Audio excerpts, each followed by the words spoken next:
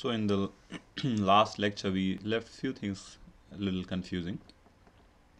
We said potential energy, which is expressed by letter U, or gravitational potential energy, was given as Gm. Let's say we are talking about Earth. Gmem over the distance r. And we use this formula to explain that if we are near the surface of the Earth, which means I forgot to explain that change in energy or work done to move object from Ri to Rf is given as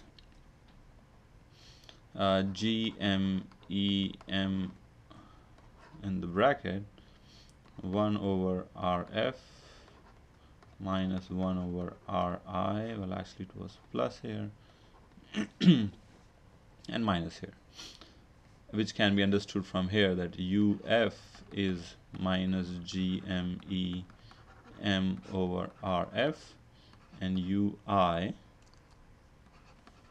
is minus Gmem over Ri. So Uf minus Ui is nothing but this guy. Okay, so that was a change in potential energy, and to produce this change we have to do some work, and this is the amount of work we have to do.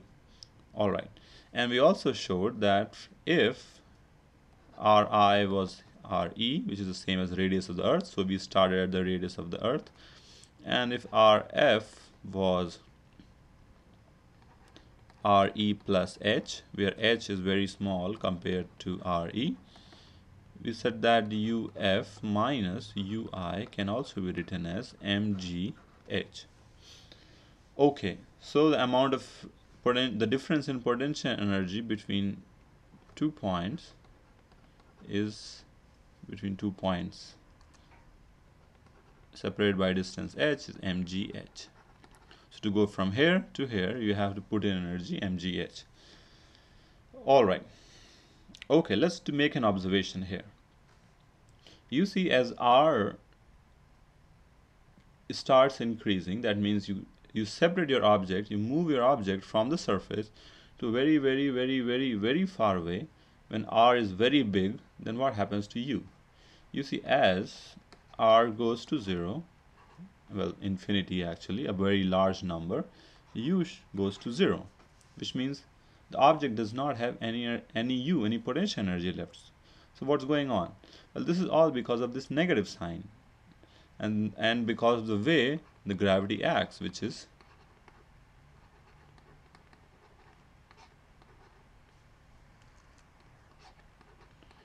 so this is the formula which is responsible for that, because this is an attractive force. This is an attractive force, and so these two masses are attracting each other. So the energy, the potential energy of this guy around this big mass is actually negative, which means you have to provide it energy. So this is an absolute energy. You have to provide it energy to make it 0, which means you have to put some energy to separate these masses. You have to put some energy, do some work on the smaller mass. Only then you can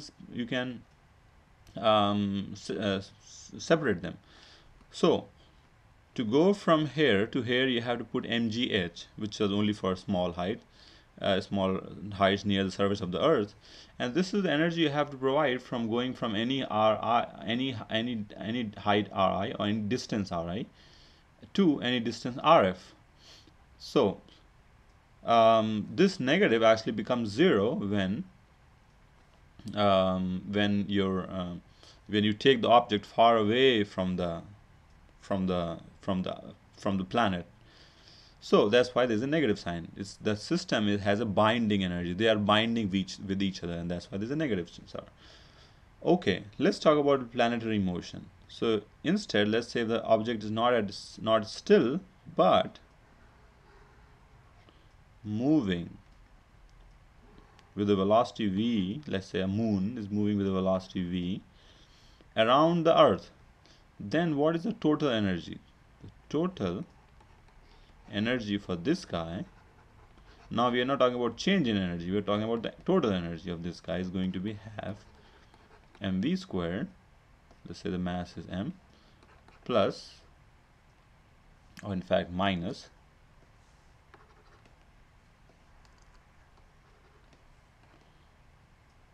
g me m over r, where r is the distance, this distance. So this is the total energy of the system. Okay, and also you know that from the idea that this motion is being the centripetal force of this motion is being provided by force of gravity, which means we have said that gme m over r square is nothing but mv squared over r.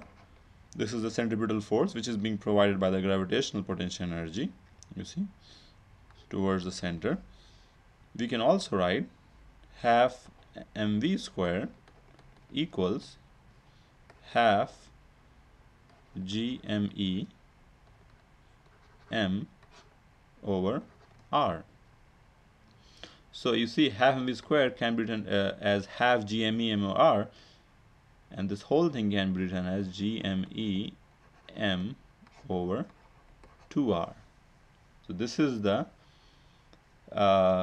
potential energy, this is the total energy of the object moving in the orbit, and this is the energy of the object lying still on the surface of the earth, or on some distance rf from the center of the earth. So this is the potential energy of the object which is as distance rf from the center of the earth, and this is the energy of the object which is moving in an orbit of radius r about the center of the earth. So this is more than that. This is negative, but you see it's a smaller negative and this is a bigger negative. So this energy is more than the energy of this guy. Okay, so I hope this is clear. But, and let's talk about a little related topic to this, what we have been talking about. So on the surface of the earth, we said U is gme m over r, and that is negative. So how much work you have to do so that you free the body? Well, you know that it should be positive. So if you do W equals gme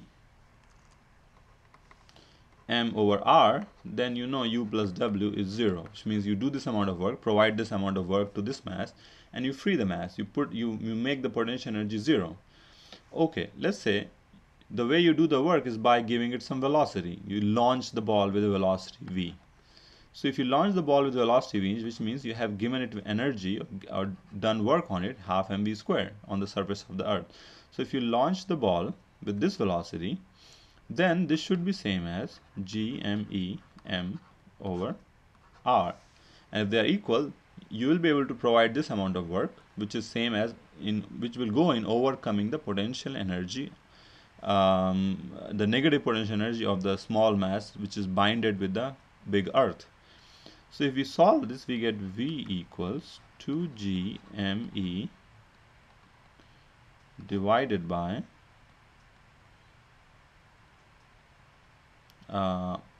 r square root. You see, if you move things around, this is what we get, and this turns out closely to 11 kilometers per second for Earth. So if you have to throw your ball with this velocity, only then it will be able to escape the gravitational field of the Earth. Only then it will be able to overcome this potential. So this is called escape velocity. And it depends, as you can see, on the mass of the planet, me, and the radius of the planet. I should have written re here, because we are talking about radius of the Earth. This is what it should be. Re is the radius of the Earth.